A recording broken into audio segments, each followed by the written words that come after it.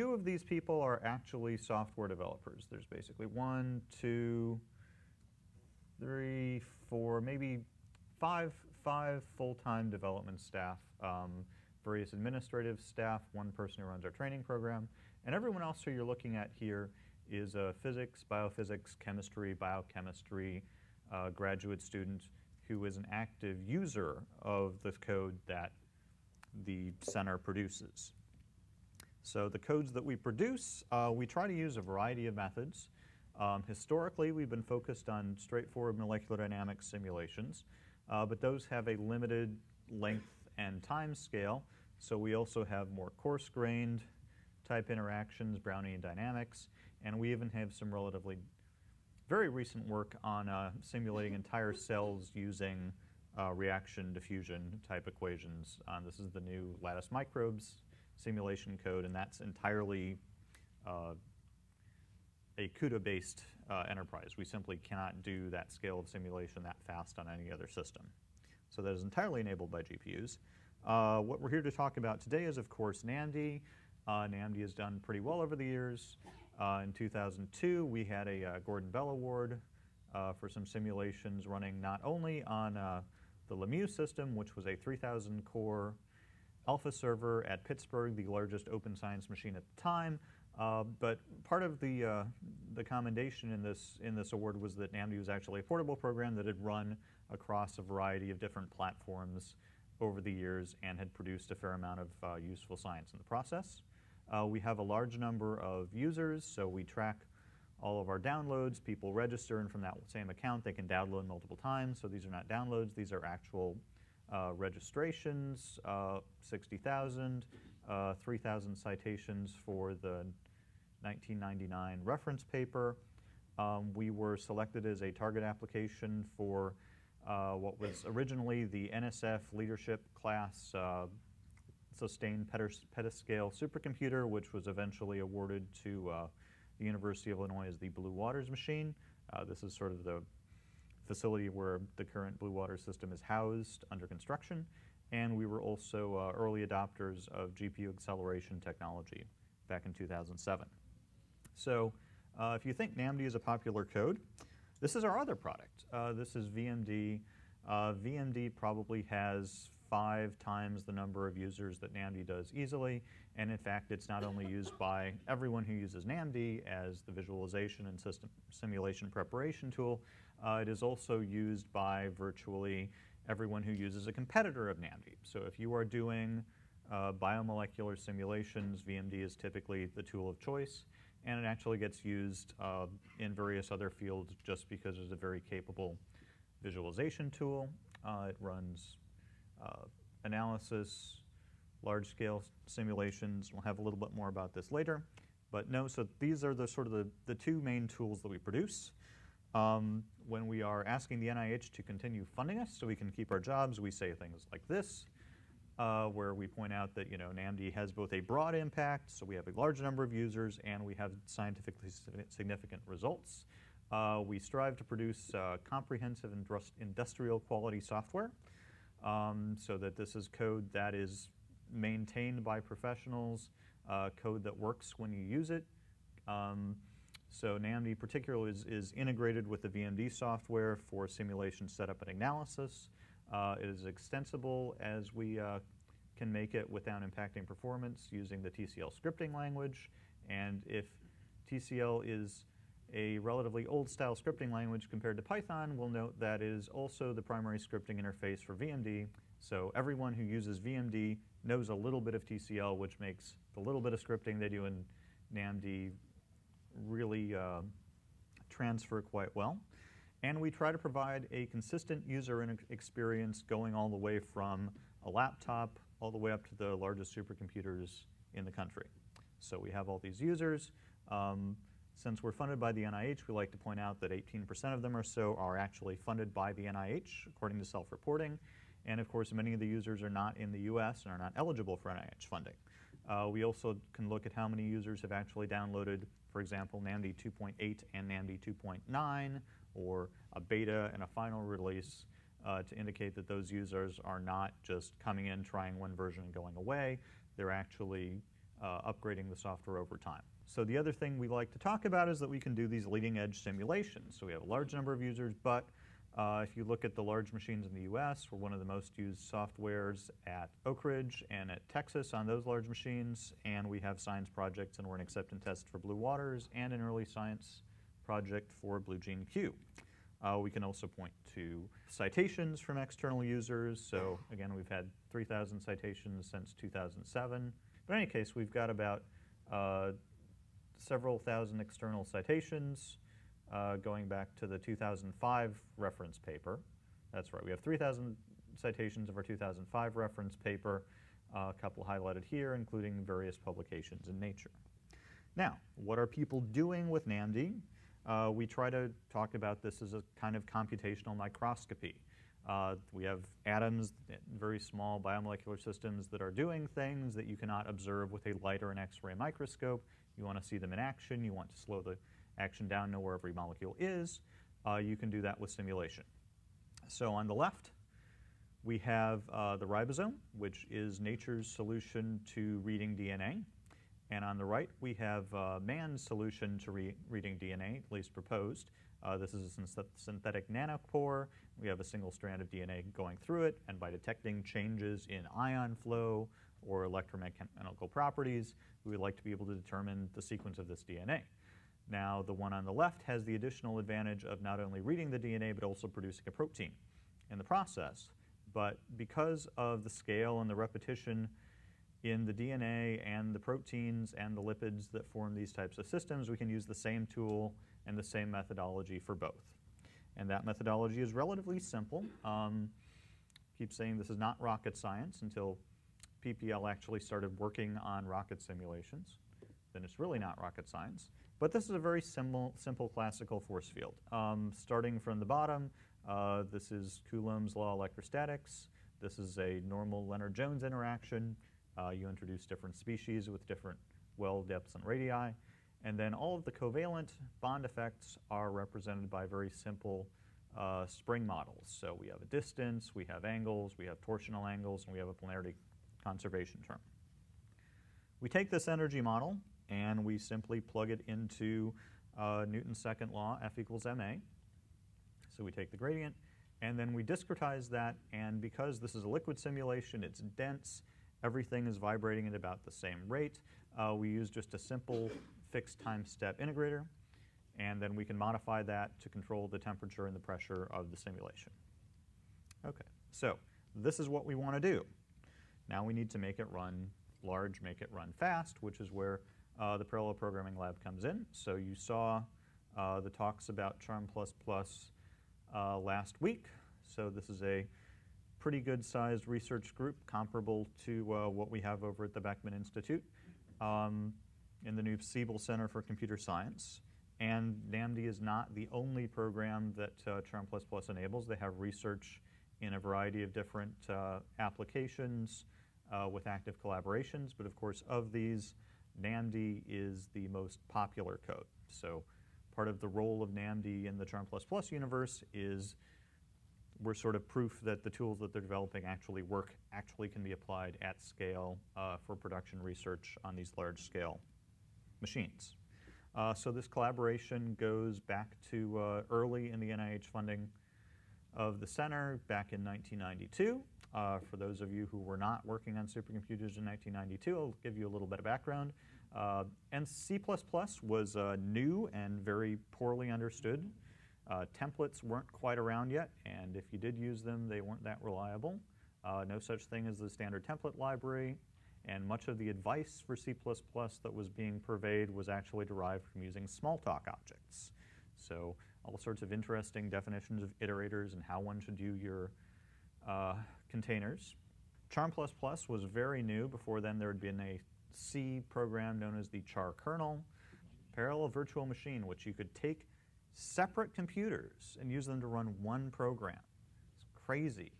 That was the popular programming paradigm, and that's what we chose the first time, first version of NAMD. And MPI was this new standardization effort. Professor Calais had been arguing that MPI really should add non-blocking collectives. MPI people basically said, no, we don't need non-blocking collectives, so he went off and started Charm++ because clearly he wasn't going to be able to do the research he wanted to do in MPI. MPI 3, non-blocking collectives. So again, this is a symbiotic relationship. PPL provides tools and expertise, but this is far from one direction. The NAMD development effort provides feedback and a realistic test case and use cases that drive development of new tools and expertise within Charm++.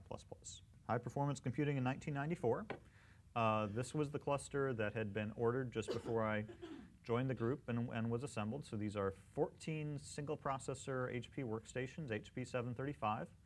These were a big deal at the time. They were as fast as a Cray for certain codes, 128 megs of memory, and a super fast optical network. And they were about $20,000 a piece. But the competing proposal at the time was that we would give our money to NCSA. NCSA would purchase a connection machine 5 by pooling our money with other groups, and then we could apply for time on our own machine. So the grad students did a little bit of research and decided, no, we're going to go this way. So that was the target platform. Our first NAMD in 1994 was written in C++, which was, of course, crazy at the time. You would write in Fortran, maybe C. PVM, pretty conservative choice. We used a spatial decomposition, which was new at the time, and this new technology of having a message-driven execution. So data arrives, then you take action based on what messages have arrived, what order things should happen. We used a long-range electrostatics method based on fast multipoles called DePempta, running at about 10,000 atoms and about 8 processors. And this was not a standalone program either. There was a whole environment here. It was called MD Scope. Back in 1994, we were very proud of this. So we had NAMD, Dynamics and Workstation clusters. We had just started the collaboration with PPL, as I said, and this was actually a student-led revolt. This was not the first code that one of Professor Chulton's students had written, but the current students decided it would be easier to write something new than to port that code to the workstation cluster. And in fact, the true origin of the acronym NAMD is there was someone whose name started with A, and it was not their code. So VMD, Visual Molecular Dynamics, was the visualization code. That started out as something called VRChem, because this is about when the cave had shown up at NCSA, and it was decided, seemed like a good thing to be able to have molecules in the cave, so you could stand inside the molecule and turn your head and have all sorts of other issues like that. The NIH actually told us, no, we already have a resource that's doing visualization. You don't have to do visualization. You stick to MD. We sort of ignored that because the existing codes didn't handle molecular dynamics trajectories very well. This turned out to be the right decision. It had a scriptable interface from the very start, so you would log in, type little commands. Eventually that was converted to TCL. And then there were two competing design philosophies. So Andrew is on the left, Bill is on the right. Andrew is, these are both still working in different HPC-related fields, but Andrew's philosophy was we take existing tools, we use TCL to wrap them, and Bill's philosophy was, no, we really need to implement stuff ourselves, do a better job, have it more tightly integrated, and so there's a mix of these two philosophies in the code continuing to this day. And then there was the third tool, MDCOM, which was a formal collaboration with NCSA so that we could steer these simulations interactively. And that was eventually replaced with a simple raw sockets connection between NAMD and VMD that works much more simply. So as far as the interactive steering here, so what we have here, this is a little flock of birds magnetic tracker device, and we are pretending to steer the DNA or to steer the estrogen receptor onto the binding pocket of DNA while observing the system in 3 dimensions, despite the fact that nobody is wearing glasses in this picture. So this technology had continued development for some time. Eventually we switched to a haptic device, and in 2001, anyone recognize this? Tommy Thompson, at the time head of Health and Human Services, which is the big agency of which the NIH is a very small part. So he came to visit, and apparently at one point the grad student was trying to show him what to do, and he jerked the haptic device back out of his hand. So as far as actual scientific impact, somewhat limited. It turns out that if people wanted to be dentists, they would have gone into dentistry. They really want the computer to do things and be able to repeat stuff. But good idea, good for some experimental work and some structure tweaking. Our long-term strategy, looking at what we wanted to do, was the idea that, okay, what's going on in this field? What's going on in biology? Well, the sizes of the structures that are being solved through X-ray crystallography are expanding over time. And so the sizes of the things that we want to simulate are expanding over time. So BPTI is a bovine pancreatic trypsin inhibitor. This is sort of the hydrogen atom of molecular dynamics simulations, one of the first crystal structures solved.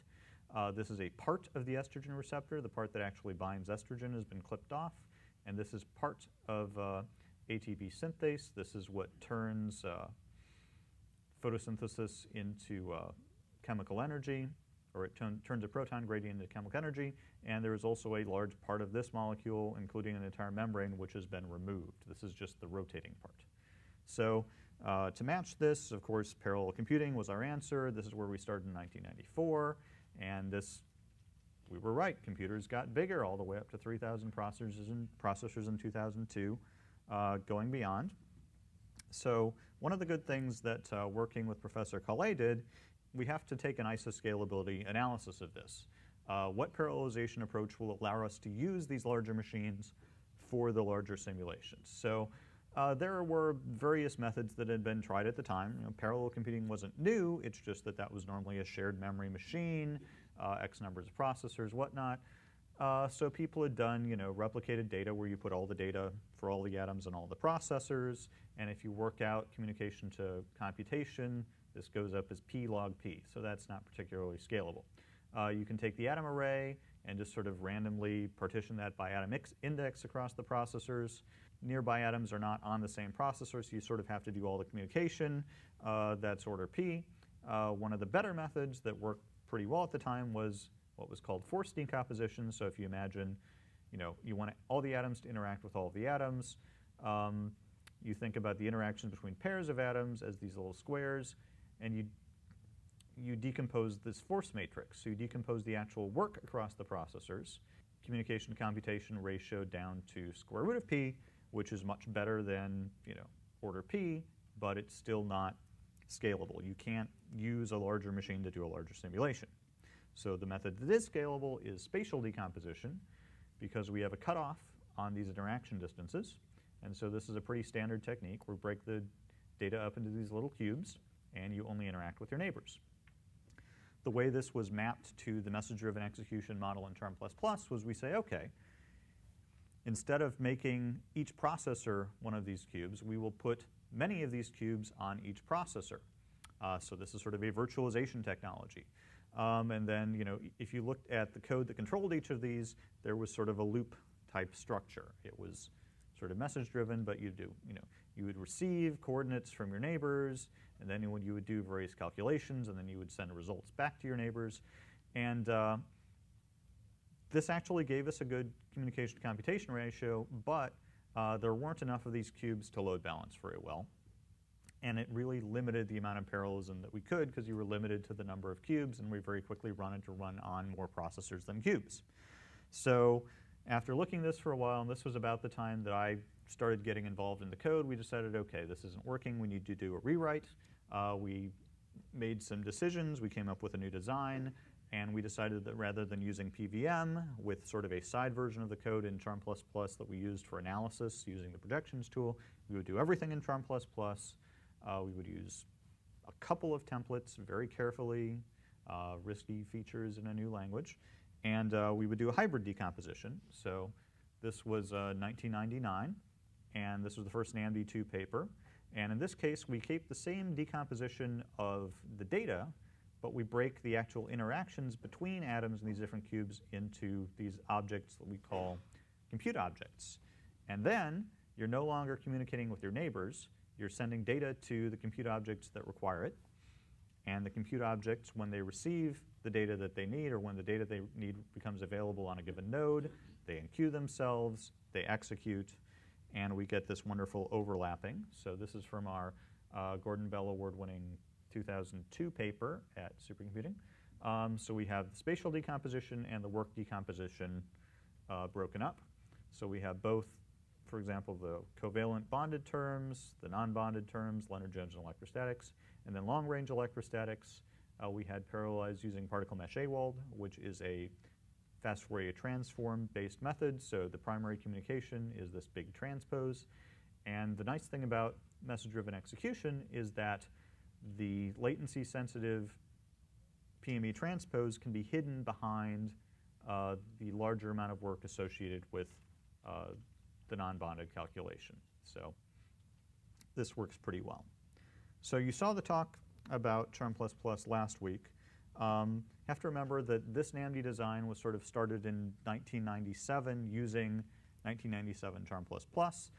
And some of the new features, modern Charm++ is actually inspired by NAMD, but we've never felt the need to go back and rewrite NAMD code using all of the modern Charm++ features that are available. So as far as much of the NAMD implementation is concerned, Charm++ is a parallel C++ with these data-driven objects. We make use of object groups, which is basically, you can think of an object that is represented on every processor in the system. We use asynchronous method invocation, so you send a message to another object. Prioritization is very important. So for efficient execution, if you don't have priorities on your message, your simulation will complete, but things may not happen in the most efficient order.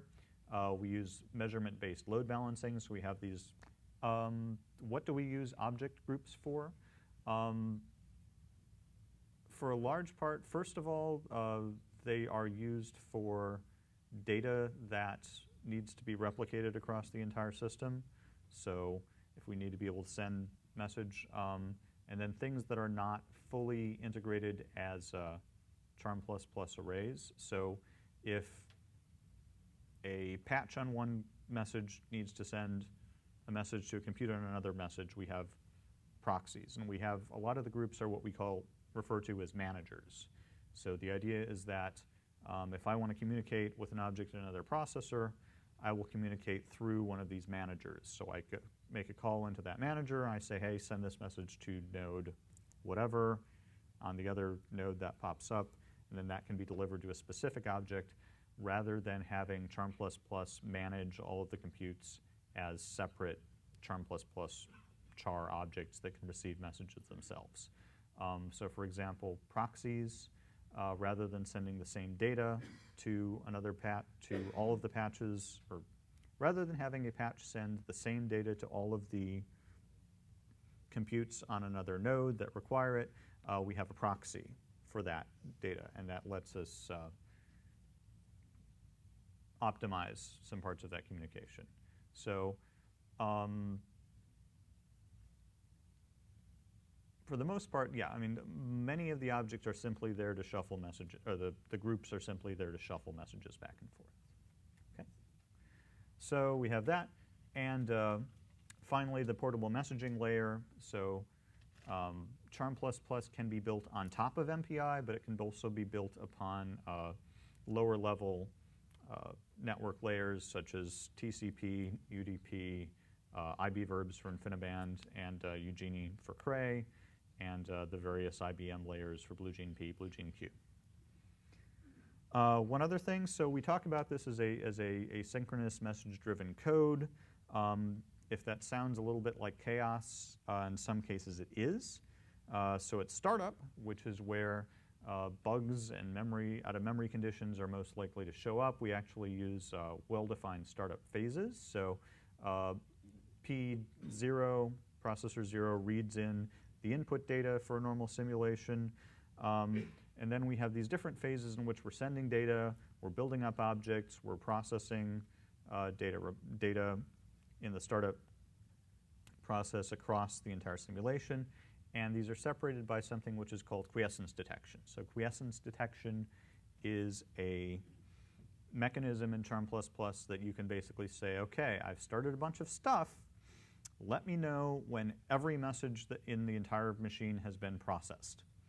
And when that happens, you get a call back, and then you can go on. So this way, rather than having to say, well, okay, I'm going to send this message here, and then that's going to send 5 messages, and eventually everything will be received, and having to track that completion, which is some relatively new research in Charm++, is to be able to track completion of all the side effects of a given message. We just say, okay, I'm going to send this message, this is going to trigger stuff, computations will happen, I need to know when everything is done, just get back to me. So we use quiescence detection for that very well, and then we print out timings and the different state on startup, so if something does hang for some reason, you can narrow it down. So this is very useful when you have users. They say, and they say, well, it hangs. Okay, what startup phase does it hang in? Okay, that corresponds to building the atom index lookup table, so we can track that down. So yeah, so that works very well, and it can also tell us, okay, we run out of memory. When do you run out of memory? What do I have to fix? Where does the bug start? So a little bit more about message priorities. So again, when we are sending messages or we're in queuing work, we're using this as Charm++ messages, either between nodes or within the same node. So we have to assign priorities to those messages based on what the critical path to the next time step is. So earlier time steps should be scheduled before work for following time steps. The different stages in the PME transpose for the fast Fourier transform, those get prioritized in order. And if you're doing a calculation that will need to return results off node, that happens higher priority than purely local calculations that don't need to go over the network. Now, the important thing is that as modular as you may try to make the code, and one of the advantages of Charm++ is that you can do this composition of different algorithms. Again, you can compose whatever you like, and it will finish, and it will interleave, but for maximum performance, you need to have all of these priorities for the different modules coordinated. So this all happens in a single header file, and we can use the projections tool to confirm that performance limits we're seeing are or are not due to a misalignment of priorities, if there was a way to reshuffle the work to get it done faster. Back in 2006, things are going pretty well. So we have machines at the time are, for example, the first XT3 at Pittsburgh, which was about, I want to say, 2,000 cores. So we're scaling relatively modestly sized systems out to a significant fraction of the machine. Also, the TeraGrid is new. The grid is a big thing. So we're doing some experimentation with the Globus tool. So this was another collaboration with NCSA where we had one of our projects that was trying to study dehydrogenase or hydrogenase enzymes. This is actually part of a renewable fuels syndrome. They wanted to study, okay, where does hydrogen diffuse in all of these different molecules? So they needed to do a large number of relatively similar simulations. We wanted to push those out, resources available at the time, have them run, ship results back, move things between tape. The Globus tools are relatively new, designed to enable this. So we got together with NCSA, we wrote a bunch of script and software, and at the end of the day, when we talked to the students, they were saying, well, okay, when it all worked, this took about 30% less work. I was about 30% more efficient than if I had managed this myself or sort of just written script, but that's after you get all of this code set up, and basically this software rotted very fast with new versions of Globus, and this particular instance was never actually used again. And sort of one lesson that I took away from this is that, okay, there are different parts of your job that you have to do as a scientist. Some of them are challenging, and some of them are things that you have to do. And it is most important to relieve people of the intense intellectual effort.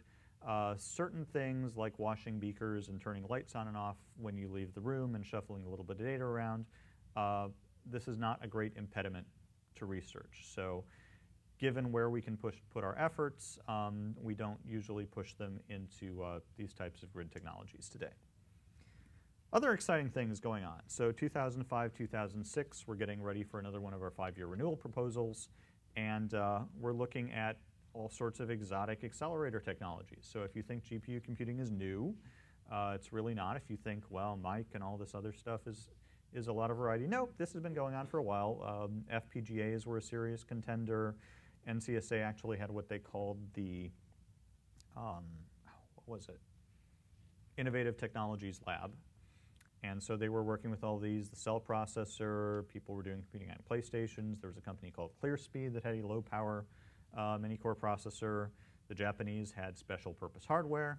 And people were even coming up with this crazy idea that, well, if you used the GL shading language to program the GPU, you could actually get it to do math for you in addition to just putting up graphics. But it was sort of a pain to write. And I think I managed to set some data and get it back off. So we put all this stuff together, and NCSA put together their proposal for Blue Waters. I went to supercomputing, and NVIDIA is talking about something called CUDA. And I sort of came back and said, you know, I think this is where things are going to go. This is how we're going to program GPUs. John Stone was the lead developer of VMD, still is. The GL graphics expert in the group said, yeah, this stuff comes up along all the time. Then I was actually going into work one day, and I ran into Wenmei Wu and the chief scientist from NVIDIA in the parking garage, and they said, hey, we're teaching a CUDA programming course. I said, hey, can I come? And they said, sure. And I said, John, you want to come? And he asked a lot of questions, and by the end of the course, he was lecturing. We got very lucky, and, you know, with a significant amount of preparation, relatively early into the CUDA-based GPU computing. Again, 2006, this was our large simulation. So this was a million-atom virus simulation, the first simulation of an entire life form, depending on your definition of life form. And then we'd been working up to the ribosome, which was about 2.7 million atoms, and that was on an entire Cray XT3, getting a certain level of performance with, you know, so many atoms per core. And the NSF comes out with the sustained petascale computing environment proposal that eventually becomes Blue Waters. And one of their acceptance tests says a NAMD simulation of 100 million atoms with these various parameters at this given level of performance. So it's like, okay, how much do we need to hit this level of performance? This is twice as fast as we're running now. How many cores is this machine going to have? So based on this, we started making some plans. NCSA submitted their proposal. Everyone submitted proposals. The contract was awarded to IBM for a wonderful-looking on-paper Power 7 system. And we started making plans to run in this Power 7 system, porting the code, optimizing. And basically, okay, so what do we have to do? Well, this is our strategy, larger machines, larger simulations. So what can we do? Well, it's about the scale of something like the chromatophore. So basically, we need to find, you know, interesting scientific questions. We need to be able to build models of those systems that we want to simulate, come up with the initial coordinates for the atoms, put the data somewhere, analyze the data somehow, and of course do the simulations by getting NAMD up to that scale, both in terms of number of atoms and in terms of the number of processors that we can use. So in 2010, we put in a PRAC proposal, petascale resource allocation simulation, saying, well, okay, we want to do the ribosome, which you saw earlier. This is a poliovirus. This is the chromatophore, which is the light harvesting system. And this was the bar domain vesicle that was actually called for in the NSF's call for proposals. Okay, so we got this done. This came back. This was awarded. And then we said, okay, well, we better get some hardware. And conveniently, there was a stimulus grants, equipment grant program put out by the NIH. And this proposal really wrote itself because we said, well, we've got Blue Waters coming. We have an allocation on this. We need to do these very large simulations.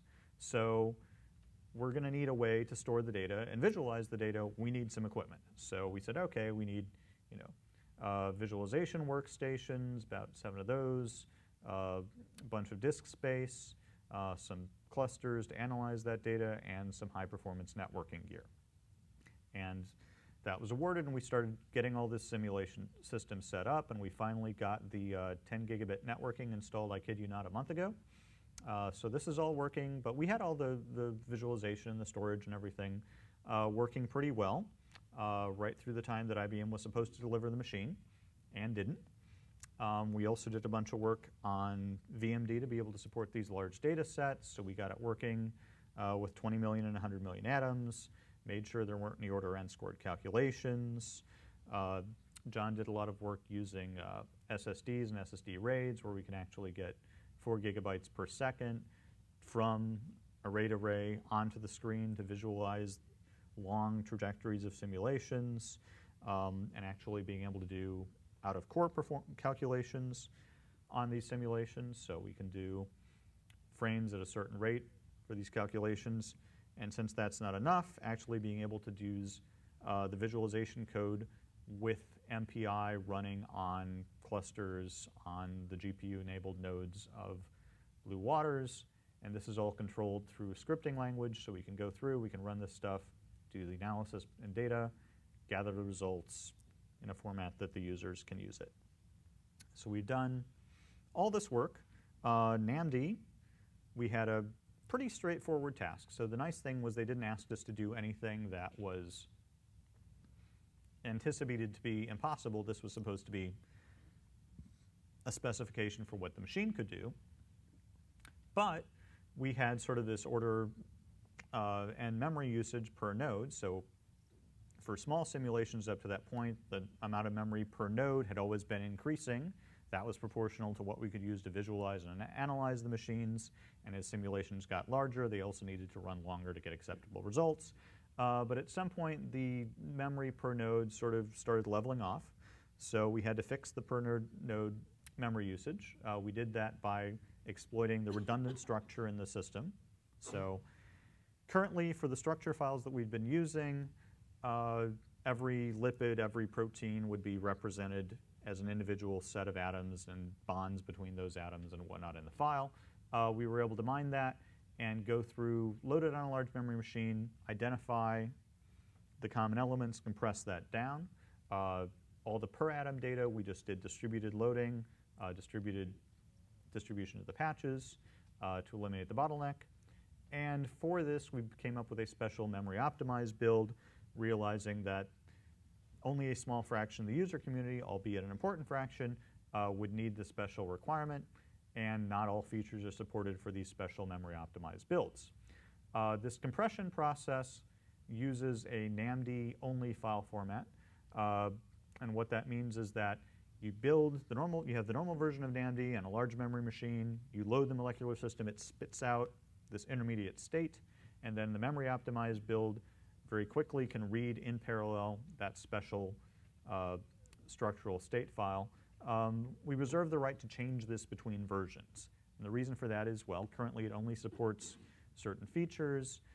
We may add certain things over time. We may come up with a better way to do this. We may optimize it. And I do not want to promise to maintain backwards compatibility. And for that reason, you also can't load these files into VMD and look at them. This is only working between NAMD. As soon as we provide the ability to read these files in VMD, or as many people have suggested, well, why don't you have VMD do this compression for you? Because as soon as we do that, in order to use a new version of NAMD with a new version of this file, not only do you have to build NAMD, which we assume you have if you wanted to use NAMD, you need to build a corresponding version of VMD. And building VMD is probably an order of magnitude more complex because of the number of libraries that it uses relative to building NAMD. Because building NAMD, we expect people to have to compile this on various supercomputers themselves.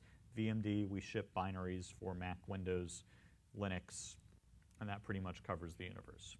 I/O performance, one of the reasons I've been around for a couple of days is I'm still looking at I/O performance and how various file systems work. Molecular dynamics is not a data-intensive field. We sort of read in a certain amount of state at startup, and then we trickle corresponding amounts of state back out as a trajectory file during the entire run, so we can overlap that. So right now we're just using a parallelized POSIX I/O that solves the memory usage problem.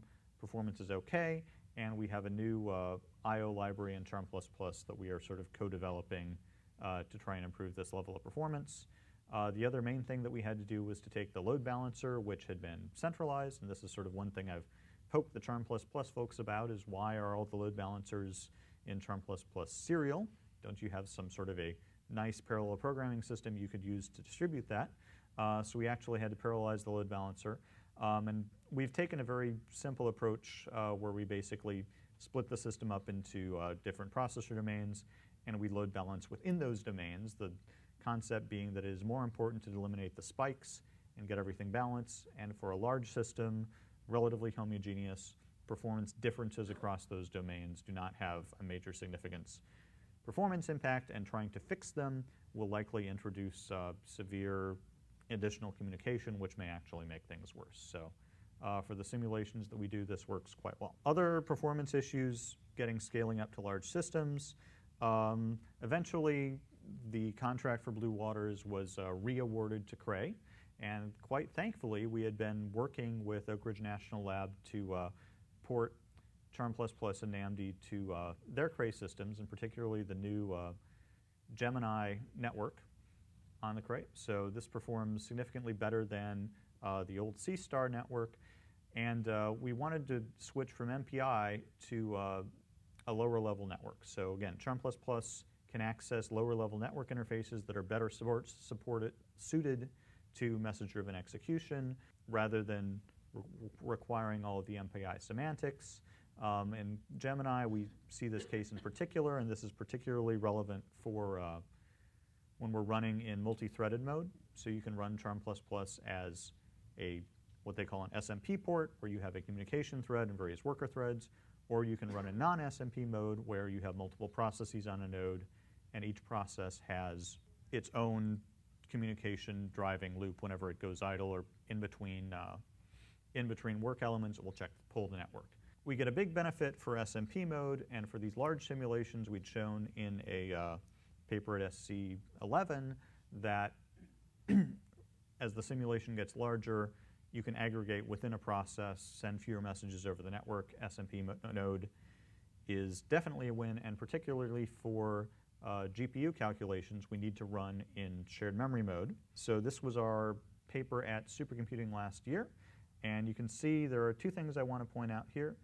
So we're plotting the number of cores here, and so you'll notice that at the bottom the spread does not look like that big a deal, but the transition from Jaguar to what we're calling Titan in this case went from, I think it was 2 6-core processors to a single 16-core processor.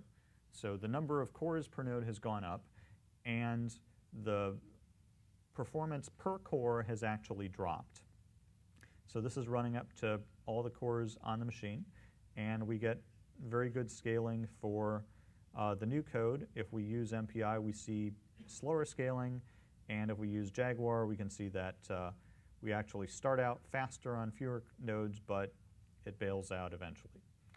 And then this was for the small subset of GPUs on the machine. Now we're doing much better. This is not quite the current performance state of the code, but this was the last run that I did before Blue Waters was taken down for reconfiguration and expansion. So this is the CPU nodes of Blue Waters, GPUs on Titan, the CPUs on Titan, and of course the CPUs on Titan scale very well. There are fewer of them. Using Blue Waters, trying to use all the twice as many cores per node, plus there are some performance issues on Blue Waters that are likely related to the I/O nodes and how traffic travels to the I/O nodes, and then our very own BlueGene Q. So we're achieving very well scaling to complete petascale systems. Where are we now? So this is all well and good, but again, we are an NIH-funded resource. We have to justify ourselves not merely that we can do these very large simulations, but by being a code that is accessible to the masses. So this is the selling point for NAMD. Basically, we're trying to be what we call practical supercomputing. So we have this large number of users, and I'm a little bit jealous because I'm looking at the LLVM talk, and it's like, wow, and you've got all these contributions, and everyone's so good, and I'm realizing, everyone who uses your code is a programmer, much less the people who contribute to it. Here we have people who are biologists, biophysicists, chemists, various levels of science, and their motivation is to get science done, get their grants written, get their papers published, get their PhDs. So we have sort of a limited contribution, but they do want to develop new methods that are specifically for their things every now and then. So we have a large number of those. We're providing one platform again. Virtually everything that you can do with NAMD you can do for small systems on your desktop and laptop, and then you can scale up to a Linux cluster in your department, the Exceed supercomputers, or even the Blue Waters or Insight leadership scale machines. And in that process, you maintain all of the knowledge that you've learned. So you don't have to go and learn a new code now that you want to run at scale. You can just keep using NAMD as your science grows. We don't change the input or output file formats very much, and you can run any simulation, not with the same performance, not realistically, but in theory, if you have enough memory, on any number of cores. And of course, it's available free of charge to everyone, so you can use it. You go somewhere new, they will have access to it. Works pretty well. So, some of the details of how we distribute the code and license the code. We ship both binaries and source code. The source code includes a tarball of the Charm++ source, and in particular, that is the Charm++ source code that is recommended for use with that current version of NAMD. There may be a couple of NAMD-specific patches that are applied to that source code based on what new features that NAMD is using. But in general, that reduces the number of combinations in the wild that we have to worry about, as opposed to before saying, hey, and you have to download Charm++. Well, when they download Charm++ may vary. Things may get fixed or broken in Charm++. By providing the Charm++ source code, we eliminate that variability. We do releases about once per year. Those are driven primarily by how stable is the code. Have we added enough new features that it's worthwhile? Have we increased the performance so that it's worthwhile for people to go through the work of upgrading? And in fact, if you're doing a simulation, you're running a particular version of the code, you're probably not going to want to change horses in midstream. You're going to want to keep running the simulation with the code that you've validated, that you're getting the right results for, rather than adding something in with the hopes of getting higher performance, for example. So we do that. We also provide nightly builds. So this is an automated process. You can download a Linux binary, a Linux CUDA binary, and the source code, including the Charm++ source code that it's built with, every night. That is our primary bug fix release mechanism. So if something doesn't work for you in the standard release version, and if we fixed it, you can get the latest nightly build. When you download NAMD, we require you to register. We ask you basically, what's your name, what's your institution, what's your email address. We send out survey questions every now and then, every 3 years maybe. And are you NIH funded? So we can report these statistics. If you fill out a request form, we'll give you access to a public clone of our CVS version. So if you want to do development, you can pull in updates directly through CVS. And then for the supercomputers that we have allocations on, which includes most of the significant machines on Insight and on the Exceed systems, I will make binaries available in my home directory, both for the users in our group and that the larger community can use. Licensing terms, no redistribution. So this is based on our funding model. We need to be able to demonstrate how many people are using the software. One way we show that is through downloads. If we let you take the NAMD and post it on your website, first of all, we can't push updates to that version, so we have no way of ensuring that our users get new update, and plus we lose track of those users. So we require that, and technically the license requires you to come to our website and register even if you're using a version that's been installed someplace else, just so we can track you. We require you to cite the software. You can use it for any purpose. People ask about commercial licenses. In general, you can use it for pretty much anything, you just can't redistribute it. Our license mentions commercial use, but what we really mean there is reselling the software. You can use it for what we call internal business purposes. So if you're working in a pharma company and you want to use NAMD to cure cancer, more power to you. That's what we're funded for. That's why I'm in this field. One thing about the no redistribution, we're a little bit looser than your standard GPL license in this particular sense, in that you can take 10% of the source code from NAMD or 10% of the source code from VMD, and you can use that without restriction for anything you want, as long as you're combining it with at least an equal amount of your own original source code. So what this means is if you want the force calculation routines in NAMD, you want some integration algorithm, you want some solver, you want all the CUDA kernels, for example, and you want to put those into your code for whatever reason, be our guest, that's fine. We only care about people cloning the full program NAMD, the full program VMD, steal all the source code that you like, up to 10%. And then certain components, for example, VMD uses a plugin infrastructure for molecular file readers and writers. Those use a BSD license. And a lot of that code, it's BSD licensed, first of all, because a lot of that code has been contributed by outsiders. We also have a bunch of TCL plugins that are covered by that license that have been contributed. And those plugins are actually used by several other codes in the community to provide translations with different formats. Support and training, again, so this is part of what we're funded for by the National Institutes of Health, is to provide some support to this large community. We have a public mailing list. My philosophy is that I started out doing these types of simulations, but I have not actually done a production simulation in 10 years. And that one I only really did because I needed it to finish my dissertation. So you're better off talking to other scientists. In particular, you're better off asking your question to a large group of other scientists who may have encountered the same problem that you have. This lets me focus on other things. The mailing list is, of course, archived, searchable. And one of the nice things I like about having people ask their questions in public is that certain social conventions apply. Nobody is being asked to keep secrets. People feel a certain amount of responsibility to try things on their own rather than just asking the most convenient person available. We have an email address that we try to reserve for bug reports for the most part. So if you think something is not working, please put together a test case, do these tests, send it to the email address, and we'll look at it. And then for particular driving projects and people who are exercising or developing new capabilities in the code, in those cases I'm happy to provide personal support and feedback to that small number of projects.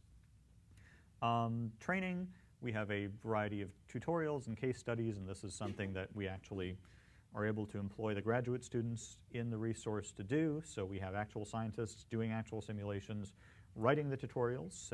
And that's much better than having me write something because I know what the internals of the code look like.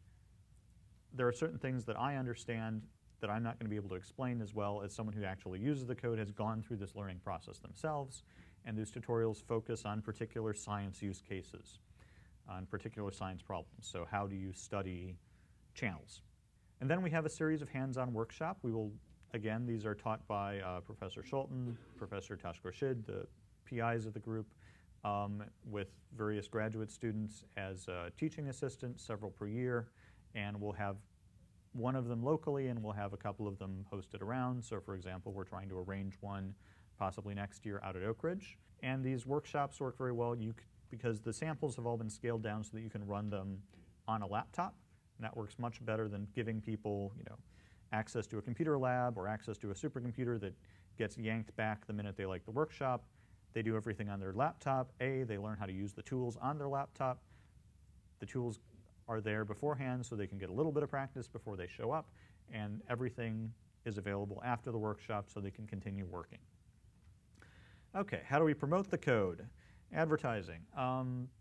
This is the kind of ad that I like to see. So this is actually our HIV capsid simulation that was done during the friendly user period on Blue Waters, and visualization using VMD, 64 million atoms, occlusion-based rendering using John's own ray tracer that was his thesis project when he was a grad student.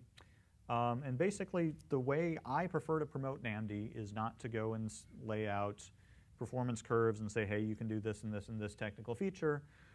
I want to demonstrate the science that can be done with the code. And if you're a scientist and you ask me, should I use NAMD? I say, well, I think you should use the code that people who are doing the kind of science you want to do use. And particularly, we get requests for, hey, I'm doing this material science thing. Would this be useful? Like, well, we're funded by the NIH. We really can't risk that grant running around trying to support every field in the world, you should use whatever code people in your field tend to use. So we try and demonstrate the science that can be done. If you look at the NAMD web page, we have a bunch of highlights of simulations that have been done with NAMD. It's also important when we do get sort of a coup like this that people who contributed to the effort are able to share the credit. So, and particularly when this story came out, NCSA was very excited because this was real science coming off blue waters. The NSF was happy. We try to give the Department of Energy some credit because, again, their machines are, and our experiences on their machines are the reason that we're able to make good use of blue waters today. NVIDIA, because we use GPUs in it. Of course, the Parallel Programming Lab on the computer science side, they get their publications. And then, of course, all of the collaborators on this type of work. Over these 20 years, I'm sort of one of these 40-something crotchety programmers who hates change, with good reason. A little bit of the philosophy and development process that I've sort of worked out over the years. So we have this 5-year funding cycle. We've been through it several times, very successfully. So we sort of have this period in which we have to, have the code ready to have the science done and published, and then come up with new ideas and new pilot projects for the new proposal. So what you generally do with a 5-year funding cycle like this is anything big that you want to do, you need to start early in the funding cycle so that can fail or work out or be tried multiple times until it does work. And then later on, you can do the shorter range, lower risk activities. And then finally, as you come up near the proposal, you can do the unfinished preliminary work to go into the next proposal to say what you're going to be able to do. We use what is an evolutionary development model. So we've had the one big rewrite, and even for that, a lot of the code from the previous version of NAMD actually survived and is still in use. My philosophy is that any complex system that works has evolved from a simpler system which also worked. So we want NAMD to be functioning fully at all times, so there's no checking broken things into the revision control system and fixing them later. Everything should work. We don't have a stable branch and a development branch. Charm++ does, and that was a great advantage for us because they actually have bug fixes that they can push into the stable branch that don't pollute us. So we build off of the stable branch until there's a feature that we need or they're getting ready and they have release candidates, but we don't push bug fixes back to the stable releases. When we have a release, we try to have everything working in that release, and if we fix something later, that goes into the nightly builds, and for the few people who encounter that bug, they can use the nightly build, and it should be functional. If we have to do large changes, we try to do that by refactoring. So you figure out what state you want the code to get to, and you make small changes that keep the code working along the way until you get there, rather than try and pull out a lot of stuff, write a whole design, get a whole bunch of new code in, and hope it works. So small changes, evolution.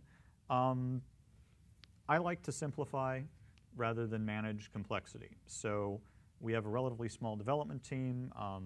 There's myself, one other person who is primarily working on the molecular dynamics flexible fitting methods, which are for analyzing cryo-electron microscopy code. We had another developer who was doing more of the methods-oriented work, and then we have people in the Charm++ team who are working on different projects, and then we will have occasionally students working on particular application areas. So I try to work that out. What I found out is that the best way to get something done is if the person who is working on the program, working on the feature, needs the feature for something. That ensures that the feature works, the feature gets done, and other priorities don't come on. Other than that, we try to reduce the amount of coupling between the different codes. So particularly NAMD and VMD, we have these file formats that we interchange. We don't have a lot of crossover between those two codes. As far as development goes, I am loath to develop new features that do not have not just someone who says that they want to use that feature, but someone who is eager to use that feature, who can help to beta test it, who can provide early feedback, who can show that it works. And ideally, when we have the feature deployed in NAMD, we also have a paper demonstrating the use of that feature. So the HIV was a very good point. We're developing these very large simulations. It's great to have someone who is urgently using those large simulations for important science. It tells us where our priorities are. That said, I will also not put a feature into NAMD that I believe will only be useful for a single project. So if you would like to take NAMD and hack it to do something for your particular code feature, that's fine. But if this is highly specialized, it's not going to go into the mainline branch. You graduate, you'll probably not even keep using it. No schedules, no promises. One other thing that I've learned is that, it's nice to make plans and say yes, and we'll have this done by here and this done by here. But as they say, this is research. We don't actually know what we're doing. We don't have a good grasp of how long it will take, and we don't know what our priorities are going to be next week necessarily. So we have plans, we have things that we want to do. I try not to start anything until I'm relatively sure that I'm going to be able to finish it in a short period of time. And I also don't try not to make promises. So people will ask, when's the next release coming out? It's like, well, really don't want to say it'll come out when it's ready. Things will happen.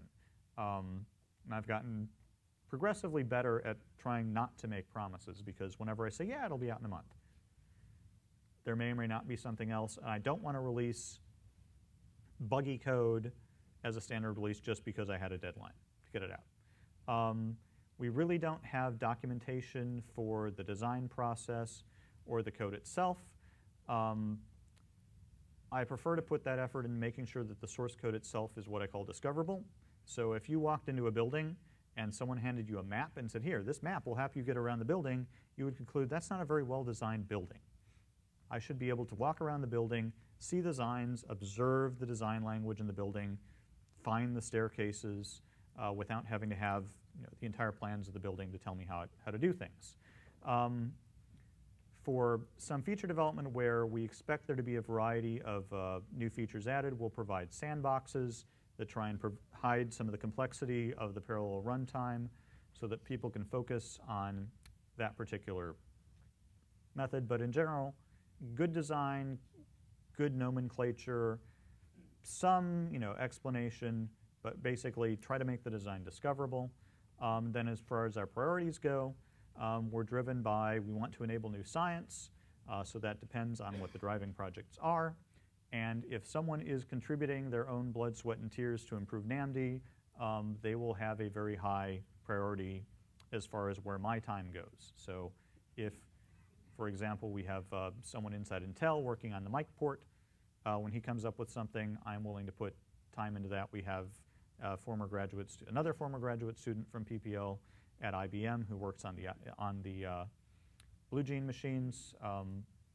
Anything that they need tends to be pretty high priority. On the other hand, they tend to be pretty independent. Okay, so again, priorities, opportunities, and when someone says we need to simulate the AIDS virus, that goes to the top of the list. So the way this grant works with the National Institutes of Health, we've got the software we want to develop. We also have experimental collaborations. Those provide driving projects. So in this case, we have, for example, the ribosome all the way up to different viruses. So we have these different collaborations. The way those work is most of those collaborations rely in some way on NAMD. Some of them are high-end. They're pushing scaling efforts. Others of them are driving different feature development. So they need different things. So when someone walks in and says, OK, I need to be able to do X, well, we sort of say, OK, well, what do you really want to do? So you don't necessarily need that feature. Tell me what your goal is. Maybe there's a way to do that using what we have now so you can get started. If not, is there a scalable way that we can do it? Make sure that we can do this in something that will be appropriate for large-scale simulations, and then try to make it as general purpose as possible so that the next time a similar simulation comes up, we'll be able to use it. We'll be able to use it in other driving projects. People out in the world will be able to use it. So one particular example that we're proud of is I mentioned the TCL scripting language in both NAMD and VMD. So when you write your customization in TCL, you end up with something that is portable. So you can test it on your laptop, and you can move it to Blue Waters, and it will probably still work. So this can be used for a variety of things. So you can write top-level protocols. So the entire NAMD input file, text-based input file, is interpreted by TCL. So you can write little scripts where we say set temperature equals 300, write little loops, do simulated annealing. We actually implemented an entire replica exchange strategy using TCL's sockets layer, which worked. Worked a little more on that later. You can apply long-range forces to small number of atoms, so if you need to steer something, stretch something, you can write those particular types of forces in TCL. You can control free energy calculations. And then you can even apply forces to all the atoms in the simulation. So what we're looking at here is this is a virtual pore. So I showed you that nanopore with DNA. Well, if you want to study different pore sizes and how that affects the DNA, this is just forces that replicate the position of a pore. So I mentioned replica exchange.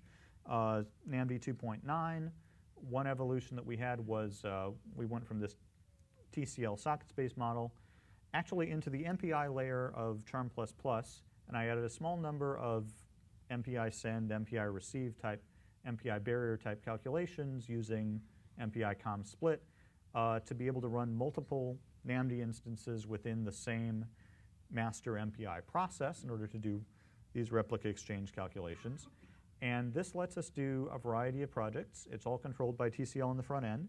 The scripts are designed to be customized. So if you want to do something new, for example, we start out with, this is classical parallel tempering. We have simulations running at different temperatures, exchanging based on their energy.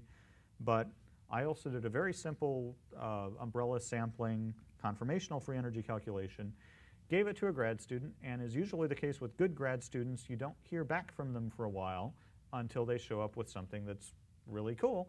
And he went and used, we have this whole collective variable steering module for free energy calculations.